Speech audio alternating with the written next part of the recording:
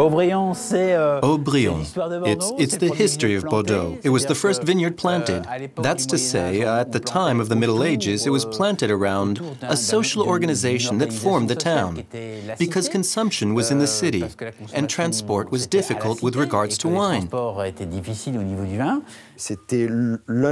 It was one of the first symbols, actually, of big wines, and which also, for that matter, meant that the wine from Bordeaux was significant in many places where it was sold in particular from the famous London tavern created by the owner of Château Haut Brion at the time. The coast of Haut Brion was so high that it was obvious it was part of, in fact, classified as wineries in 1865 and the first Rand winery.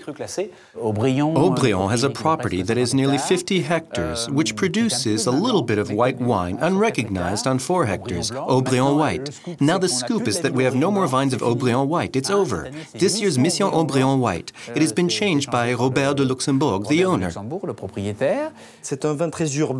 This wine is very urban, since we're really at the limit of the city of Bordeaux in its southern part, on the appellation that is today Pessac-Léognan, which forms the northernmost part of the seriously historic appellation.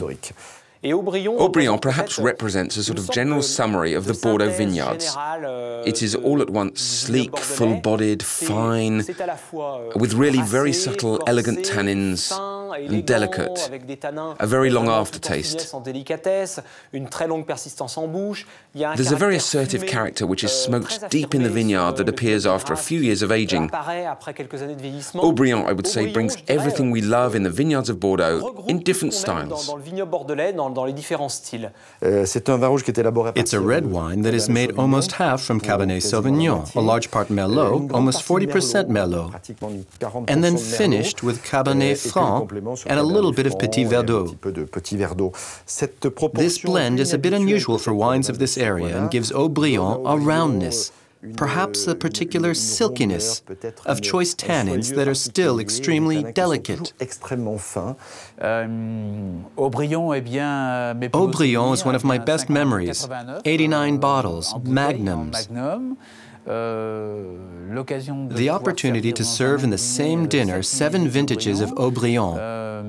My regular diners at the Mission with Jean-Philippe Delmas and with his dad, who now directs Montrose, and sample incredible decanters. And white too, wonderful, like the 59 we tasted once, charged with notes of honey, outside the ordinary.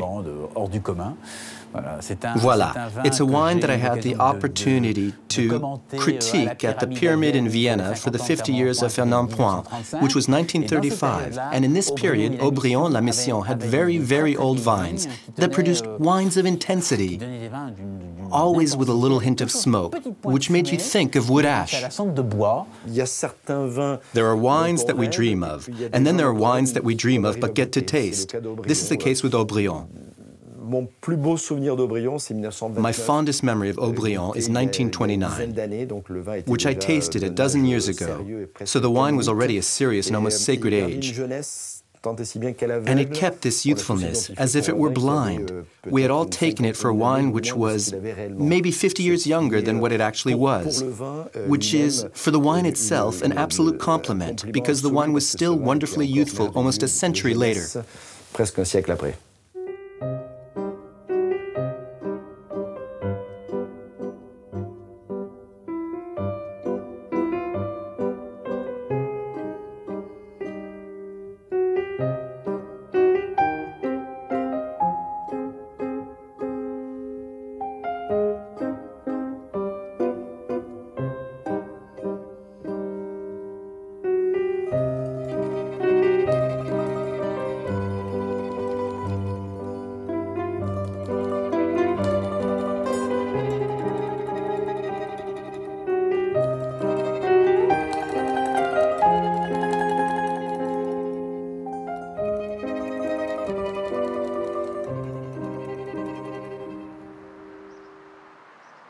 The section of the chateau that you see on your left was built in the 16th century by Jean de Pontac in about the middle of the 1500s.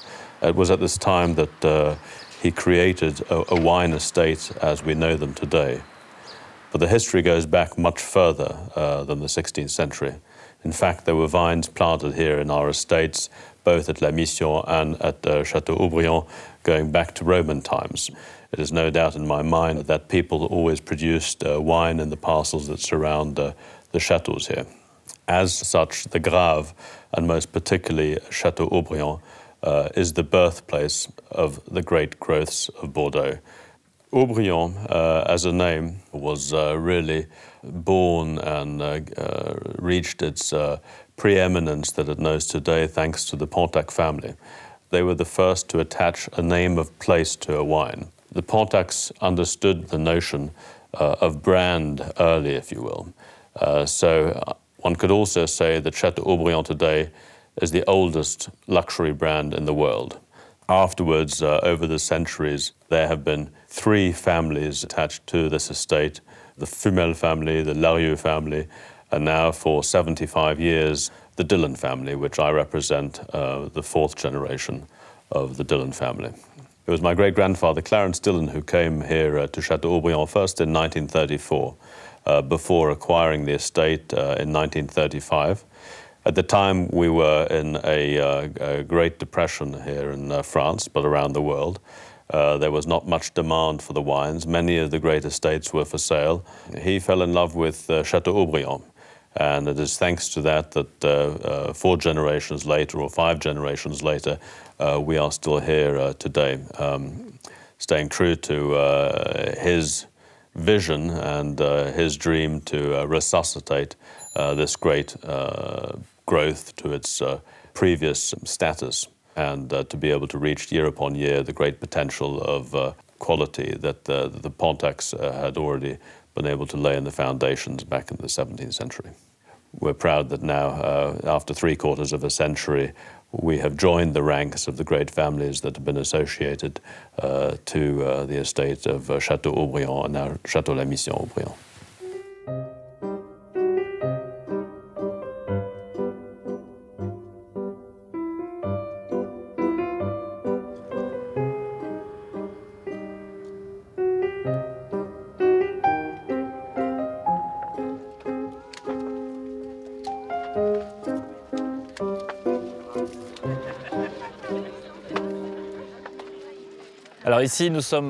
So here we are, one of the ridges of Château Haut Brion, and we have 3 ridges. One that is on this side of, which is on the side of the village of Pessac, and on the other side we have the village of Talence, which is primarily the rear of both the Haut Brion Mission and Haut Brion Tower, and then the last elevated area known as Baron's Haut Brion, which was the former estate that Haut Brion bought again in the 18th century and is once again part of Pessac. And so the ground where we are now, it's kind of homogeneous throughout the property, with a first layer that is rather sandy gravel, so a mixture of sand and gravel, and below a clay layer that is more or less deep. And so the mark of a great soil is when the vine can be regularly supplied with water, but never too much and never too little.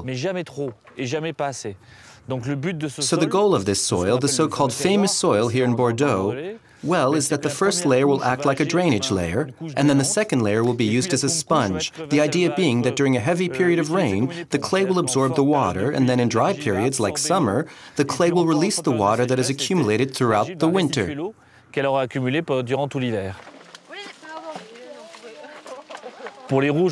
For the reds, we use 3 varieties of Bordeaux, principally Cabernet Franc, Merlot, and Cabernet Sauvignon. The Médoc uses mainly Cabernet Sauvignon. Here, where it's gravel and in the Pessac-Léognan region, we use a bit of everything. Some Merlot, some Cabernet Sauvignon, and some Cabernet Franc. It allows us, without doubt, to attain a complexity a bit more expressive when we bring the 3 varieties together. So Merlot brings to the wine a strength and subtlety. It's a variety which creates wines that are generally very fruity, very aromatic. The Cabernet Franc and Sauvignon, they are more straightforward. We could say that they form the skeleton of the wine. It's the backbone of the wine.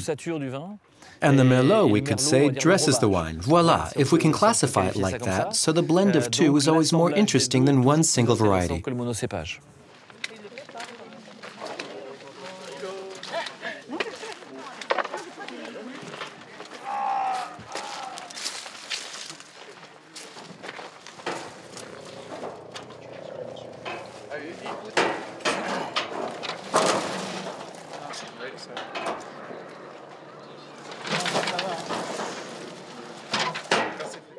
To come back to this notion of soil that we were talking about a moment ago, you must know that in the word terroir, soil, there is the word terre, earth, but this isn't enough.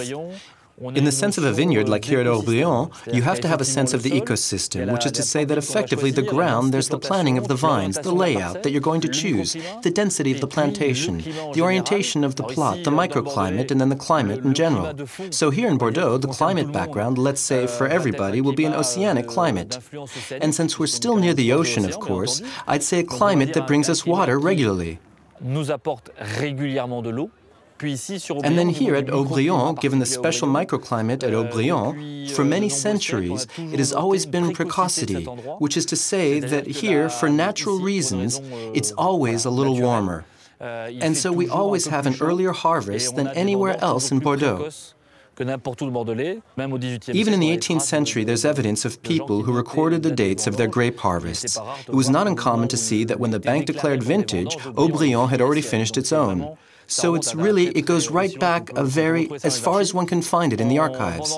They harvest plot to plot. A plot is a cultivation unit which is represented first by a particular soil, because even though I said earlier that the ground is roughly the same all over the property, we'd say that there's a difference in the first layer with regards to its depth.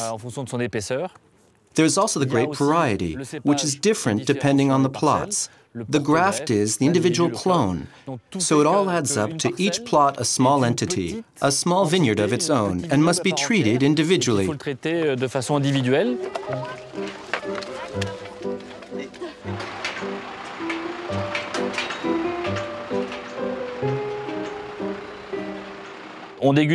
taste the grapes regularly of all the plots until the date of the harvest, so every day or every 2 days.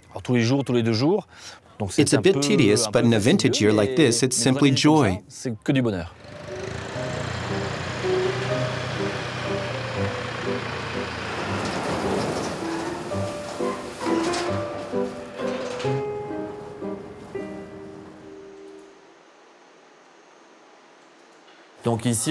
So here it is mainly for research in the selection of vines. So just to reassure everyone, there is no genetic manipulation.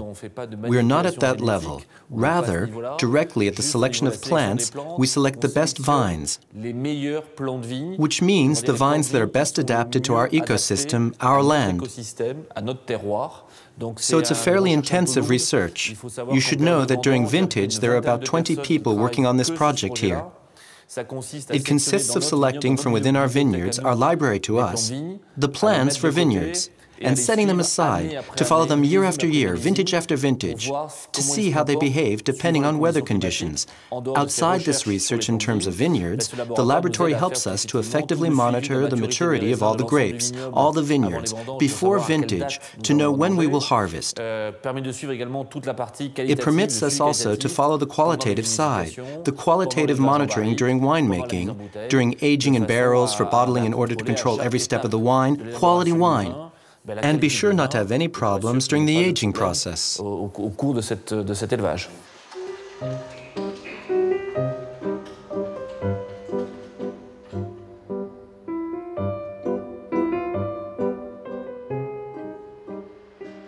The grapes are brought back here to be turned into wine in these tanks, after the winemaking according to 2 fermentation processes, alcoholic and malolactic. We'll do the blending, which is of course to create the best possible blend for Haut Brion's fine wine. So you must imagine it's a bit like creating a perfume. We have samples of different tanks in front of us. In each tank, we've selected plots. So the tanks represent 1 or 2 plots of one grape variety. So it's all Merlot or all Cabernet Sauvignon of the same quality. Because historically, we know whether or not a particular plot generally produces great wines or not. So the aim of the game is to take a selection which is diverse and varied. All these elements in order to have the best possible blend. To give you an idea, this year it was up to 22 forms, up to 22 different tastes, before finding the correct blend. So similarly, after a level of quality, we can make an inferior second wine. So everything that has been used for the great wine is put aside. All that's left we make a second wine with, a second taste, which here is called Bans Haut Brion, and since 2007, Clarence Haut Brion. And then a third part goes out in bulk according to negotiation.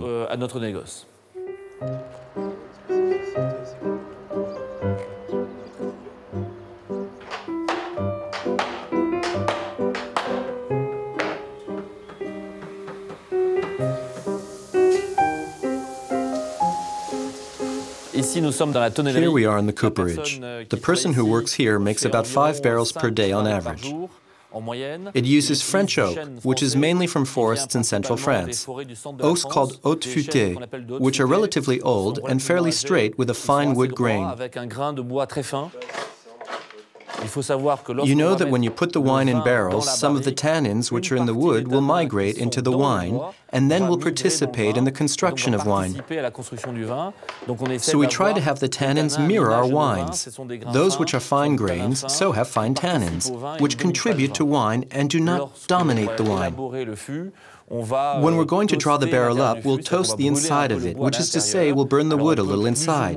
So we can more or less burn according to the wish of each winemaker, knowing that the more we burn or toast the barrel, the more we will have these notes of toasted bread, which is very pleasant, of vanilla, found in certain wines, because some wines seek it out. The desire is to have the woods and its aromas infused in the wine, but not to dominate. It's all about balance. So there you have it. That's what we're looking for here at Haut Brion. It's quite rare in Bordeaux, and even in the world, to have a cooperage still remain in a castle.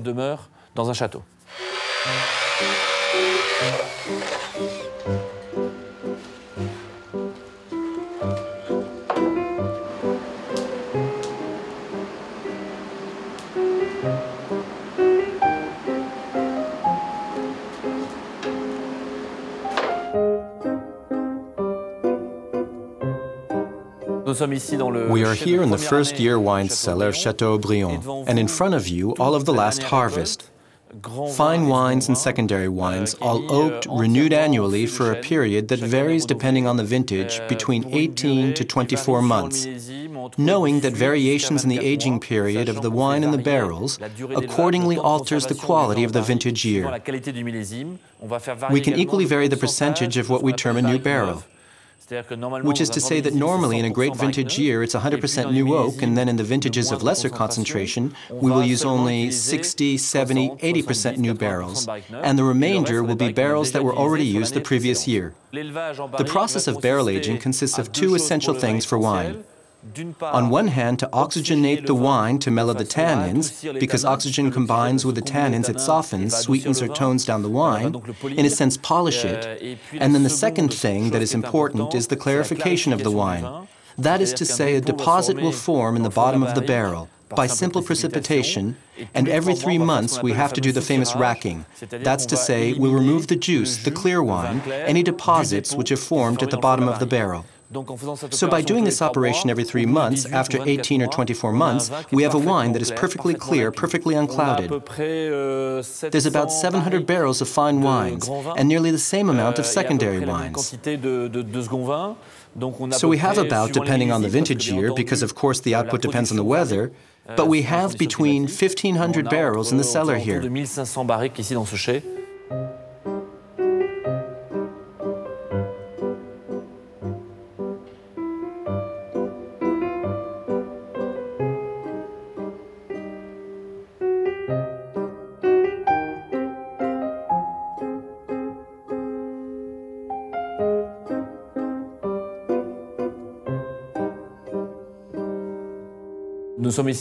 We are here in the underground cellar of Château Haut Brion, which is where what we call la réserve château, all the vintage years that are kept here, which are no longer for sale, that are served in the event of dinners, meals on site here at the castle, or outside, abroad or in France, when doing special events.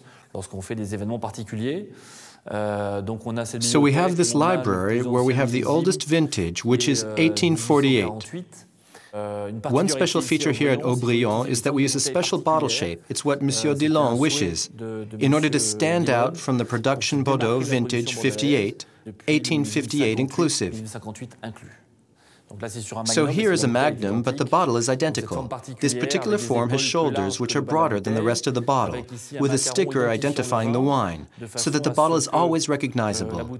And I must say that today it serves us well with regards to the many problems of counterfeiting, because today the price of wine makes sure that unfortunately they attract the greed of some quite dishonest people who try to make fakes for resale, particularly at auctions.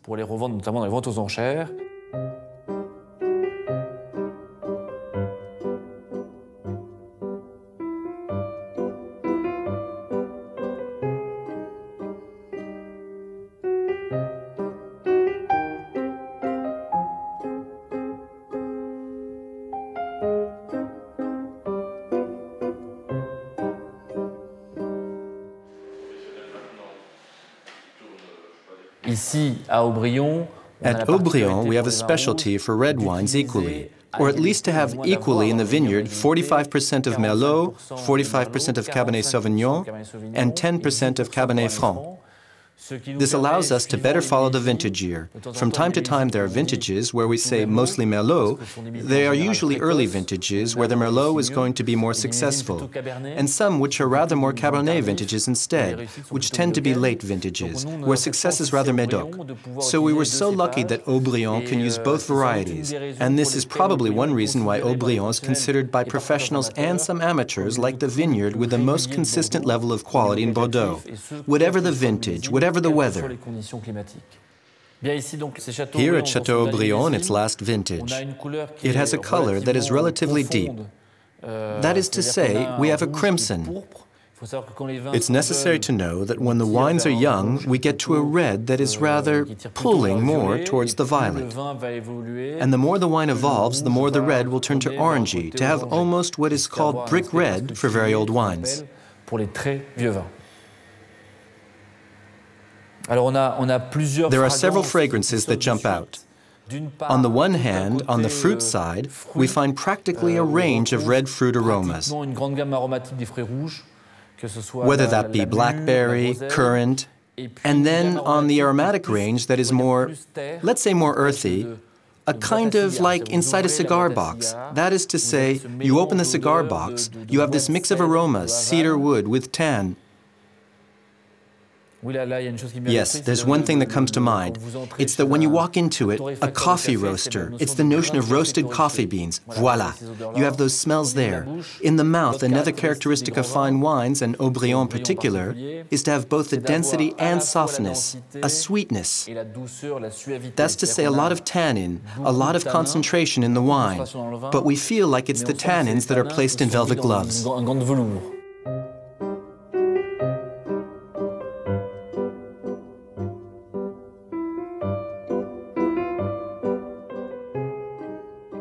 We have to make a perfect wine every year. And I would say that the last 10 years we have shown definitely, the strongest 10 vintages in terms of quality for our great wines that have ever emanated from our estates. The only mission that Prince Aubert gave me, which is the same as his mother and his grandfather gave to my father and my grandfather, make the best wine possible.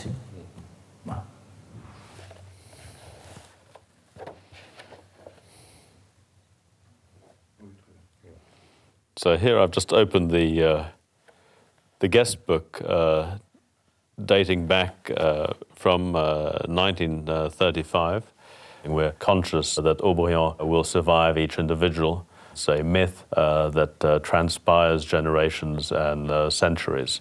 And I've no doubt that it'll take many of these books to fill still in the centuries to come of visits to Château Haut Brion or Château La Mission Haut Brion.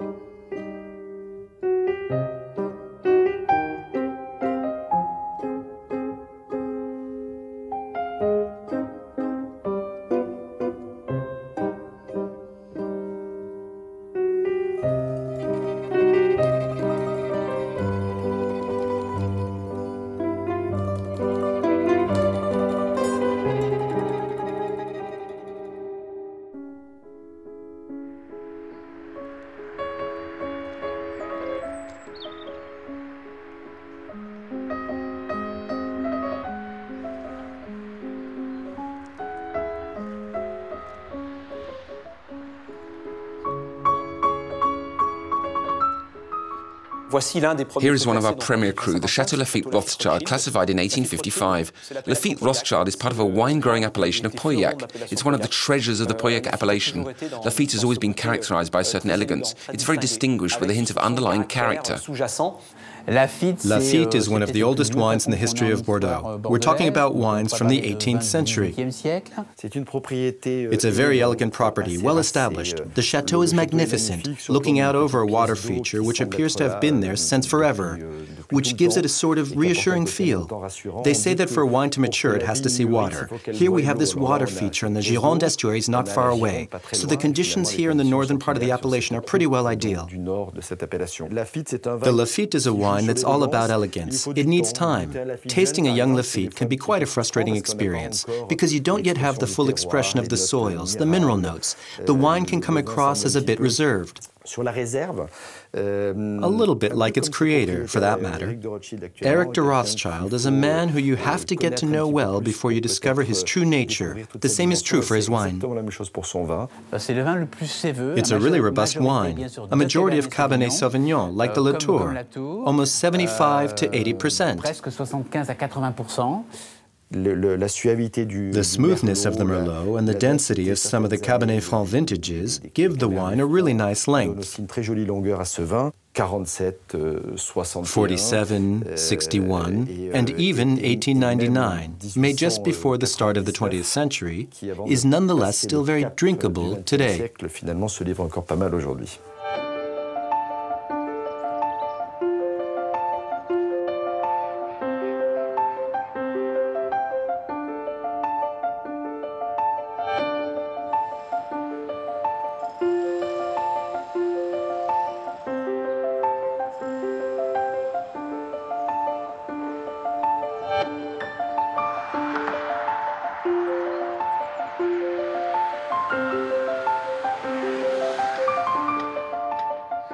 The Lafitte domain has existed since the 12th century. Was there a vineyard here at that time? Maybe a few vines. We don't really know. But there was a large property, an estate which covered roughly half of the Médoc. The wine growing at Château Lafite started closer to 1620 or 25, something like that. That's when we start seeing real evidence of wine production on the estate. And the Château Lafite wines start to make a name for themselves. After that, there were various different owners, one of whom was very famous, the Ségur family, specifically Alexandre de Ségur, or the Prince of the Vines, as he was known at the time. He was someone who spent a great deal of time looking into the qualitative aspect of things. In fact, the Ségur family owned a number of locations that were later developed into chateaux. They owned Lafitte, Mouton, probably Latour, basically a majority of the land around Pauillac, Saint-Estèphe, etc. Then, with time, well, there were successions, legacies. There were a few unfortunate decisions made, and the estate was gradually divided up. And that's how the different chateaux that I mentioned, plus quite a few others, came to be established. After that, there were various different owners. Things evolved and changed. The changes weren't that frequent, but there were nonetheless quite a few. And then the Rothschild family arrived, the French branch of the Rothschilds, on the initiative of Baron James, who bought Lafitte in 1868. The estate currently belongs to Baron Eric de Rothschild, who manages all of the wine-growing estates of the family. He represents the sixth generation of family members living on and managing the estate in person. As for the evolution of Lafitte and of the other properties, some things have changed, most obviously in terms of the technical aspects of the winemaking process, the vine culture, the choice of grape varieties, etc. All of those are things which evolve. But there's one thing which doesn't change, the fundamental staple of the estate, by which I refer to the quality of the soil. The land is unchanging. It remains today just as it was when our ancestors left it to us, and this is obviously how it should be left for our successors.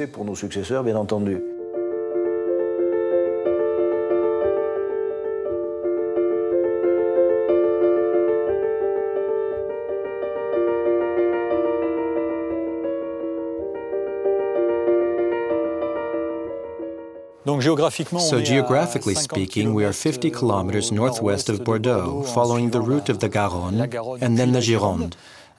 We are in the commune of Pauillac. Château Lafite is actually on the right bank of the Gironde estuary. Behind me, you can see the chateau and its farm buildings. The farm buildings are obviously the technical buildings, the fermenting rooms, the storehouses, and the barns for the tractors and the machines. And the whole front part here is the vineyard.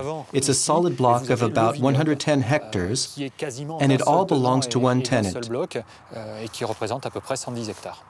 When you look at a map of the vineyards, you can see very clearly that as a whole, the vines occupy one relatively narrow stretch of land along the left bank of the river Garonne. This is because over many years, the geology of this stretch of land has evolved, building up layers of different soils, creating the estates that we know today. In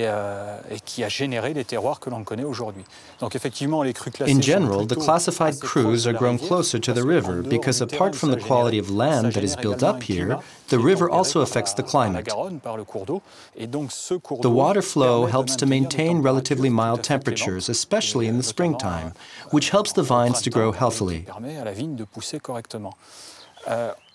In terms of the local climate, we have a relatively high rainfall in the Pauillac appellation, but the rainfall is quite predictable.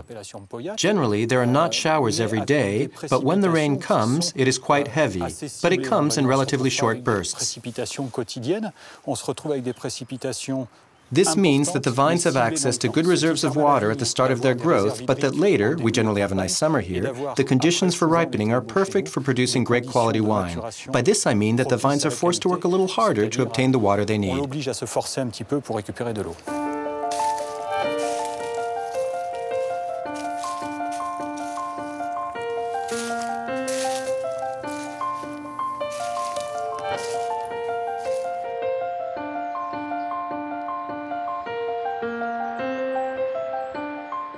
The harvests at Lafitte are done entirely by hand. The crucial thing is to bring in the grape when it's perfectly ripe, or at least when we consider it to be perfectly ripe. The vineyard is large. We have just over 110 hectares, so obviously if we want the grapes to be harvested when they're ripe, especially given the precision we demand, the process has to happen fast. We employ a large number of people. We need a team of roughly 350 to 380 grape pickers to harvest the entire property. The harvest will last more or less 2 weeks, but sometimes those 2 weeks can be extended to 3. Basically, it depends on the different grape varieties, the different soils, the climate. It can happen that we harvest some plots, then stop, then carry on with others, then stop again, just to ensure that we get each grape when it is perfectly ripe. Here at Lafitte, we don't harvest the grapes into trays. We load them directly into small-sized bins. This is because we feel that the most important factor for the harvest is speed. The fact is that when we feel the grapes in one plot are ripe, we try to get them in as fast as possible, to cut them as quickly as possible and to bring them into the fermentation vats as quickly as possible, so that we are sure that they are being properly treated, that they are protected from any possible damage. The bins have a relatively low capacity, obviously, which helps to prevent the grapes from being squashed together. Also, the bins are equipped with a number of different shelves so that the grapes can be sorted directly as they come off the vines. The temporary workers harvest the grapes, but when it comes to the sorting tables, it's our full-time staff, those who are with us all year round who sort the grape bunches. They will get rid of grapes which are deficient in any way. Grapes that are not fully ripe or overripe will be removed as quickly as possible. Roughly speaking, the time from the moment when a bunch of grapes is cut until it arrives in the vats is no more than an hour. This is one of our markers of quality.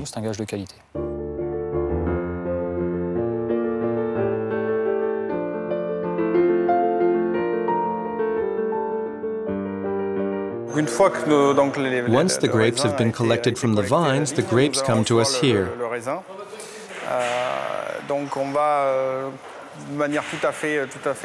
Quite simply, we separate the grapes from the stems, the leaves, or any vegetable matter. After that, we transfer the grapes, either into wooden vats like the ones you can see here, or into inox vats, depending on which plots the grapes come from. We can use the wooden vats for our best plots. This is not only because they're made of wood, but also because we have a large variety of different sizes. From a practical point of view, this enables us to keep grapes from the different plots separate during the fermentation process. As you know, the Bordeaux wines are blended wines, and this system means that when it comes to blending, we have a large number of distinct lots, and we can make a really fine blend. In terms of the winemaking process itself, we're very traditional. We're not big interventionists. During the alcoholic fermentation process, we pump the barrels over twice a day. We stop working the wine at a relatively early stage in order to let the extraction of the tannins and the colors happen naturally as a result of the contact between the wine and the solids. Depending on the quality of the plots, the maceration process can take anywhere between 15 to 30 days. All the decisions about how we will use the various different lots are made after the end of the malolactic fermentation. This refers to the second fermentation period during the winemaking process. Once the malolactic fermentation is finished, then we take the wine down into the barrels.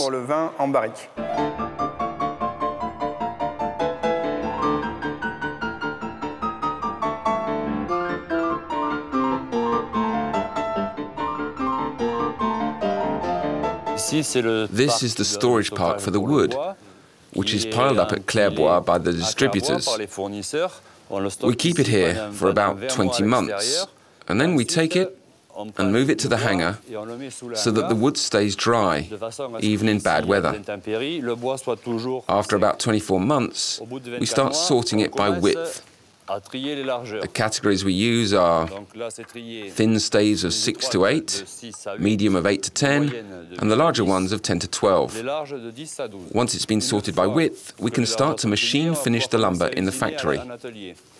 For this, the first step is to cut them to size. We cut each of the staves to the required dimensions. For the Bordelais barrels, we cut them down to 96. After that, the next stage is to do the steam bending. This means that we pass the staves through a machine which shapes the wood, giving it a gentle curve.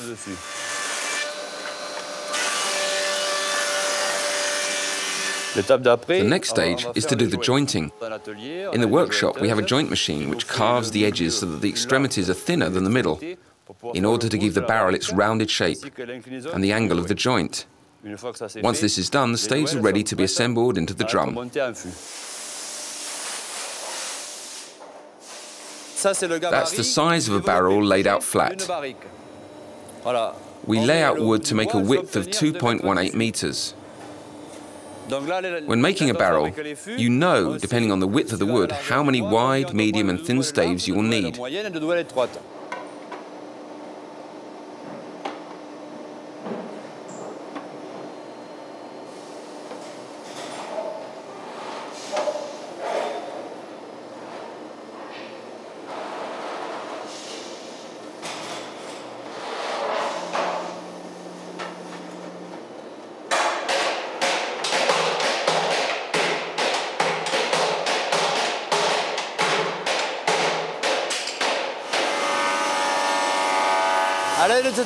We use this machine here to do the trimming.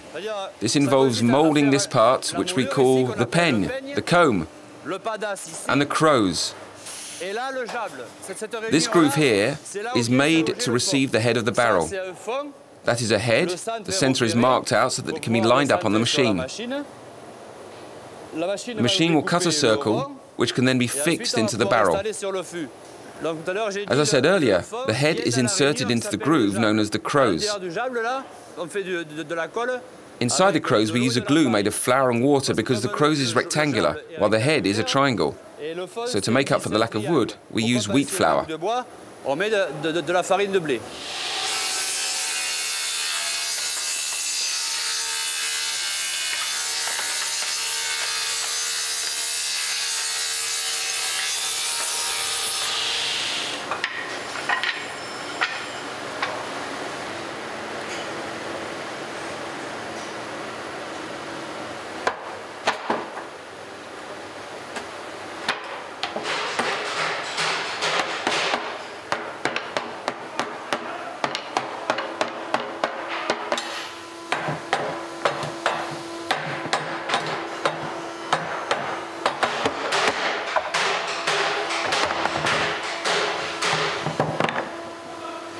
Once the head is installed, we sand the barrel.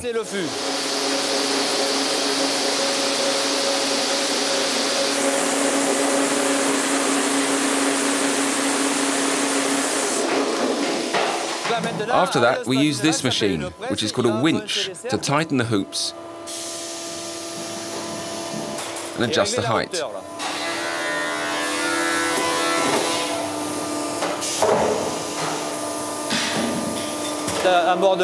In Bordeaux, we traditionally finish them with 4 wooden hoops. We work as a group of 5 people, and we make about 2,200 barrels a year, exclusively for the estates of the Baron de Rothschild, including Château Lafite, Château de Haut Brion, Rio Sec in Sauternes, the Évangile in Pomerol, as well as Los Vascos in Chile, and Bodega Caro in Argentina. The oak comes exclusively from the centre of France. The primary location is Allier, and the rest comes from areas nearby, the Cher and the Nièvre. What is special about the Allier oak is that it has a very fine grain, which gives it a strong vanilla essence. And the longer it is toasted, the more powerful the tannins extracted in the barrel.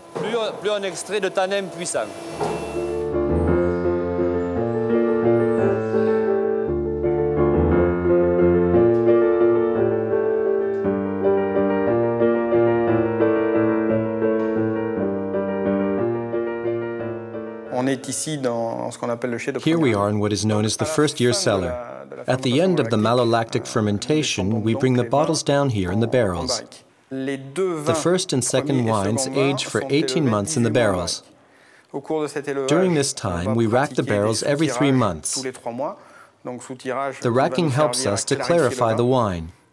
It's a totally natural process by which the weight of the sediment and the solid matter makes it sink to the bottom of the barrel.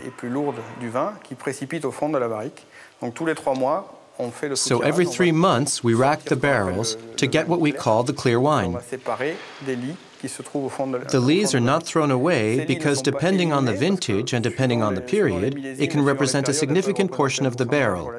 So the lees are conserved separately, filtered, and if the quality is reasonable, it can be reincorporated into the wine from which it was taken, be it the premium wine or the second wine. If the quality is considered too poor, it's eliminated.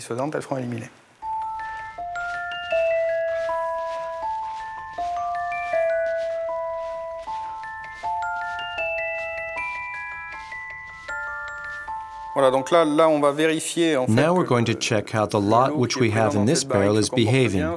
It's a lot which was barreled a while ago, so we're going to taste it to see how it has evolved.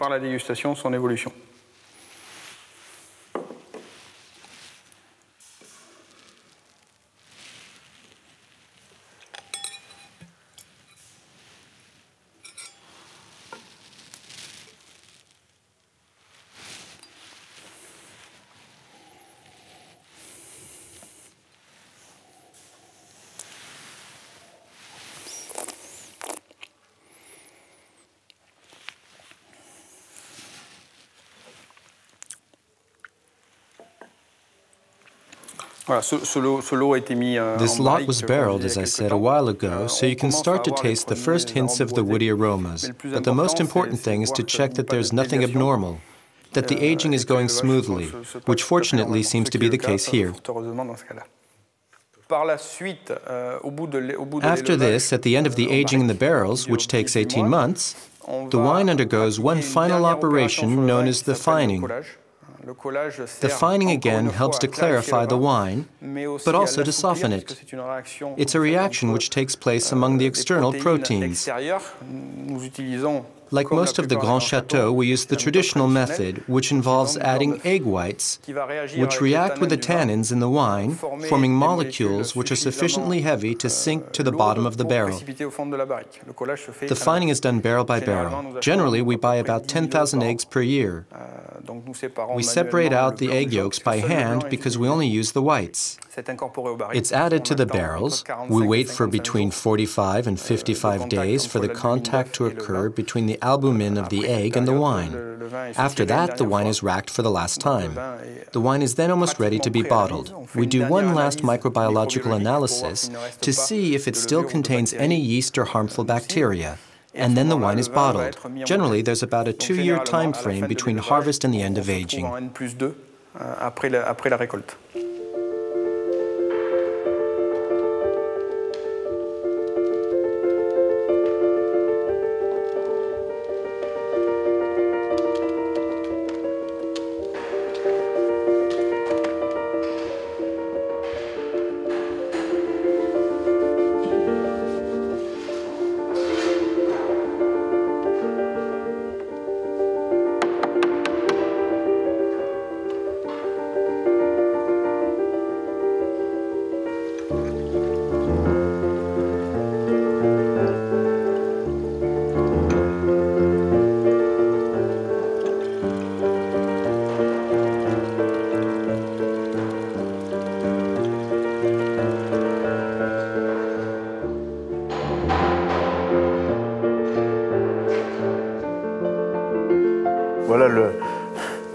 So here we are for the final test, shall we say.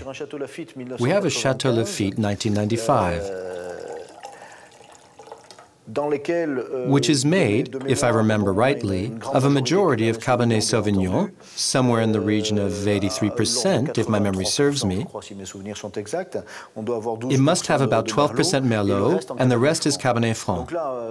So when we're looking at a Lafitte, what we're most interested in is it's really the brightness and the color of the wine. It has these deep red tints, garnet red, very interesting. As for the nose of it, it's true that we have certain... It's difficult to really give an idea with an image and a microphone, but I have to say that for me the olfactive aspect is very important, because you should be able to notice the primary aromas of the wine when it's young. As for an older wine, it's the secondary aromas which come through, more varied, complex, and subtle. What you get is a combination of all of these aromas, and they come together to produce combinations, floral images, or fruity, or a wealth of other associations, depending on the palate of each individual.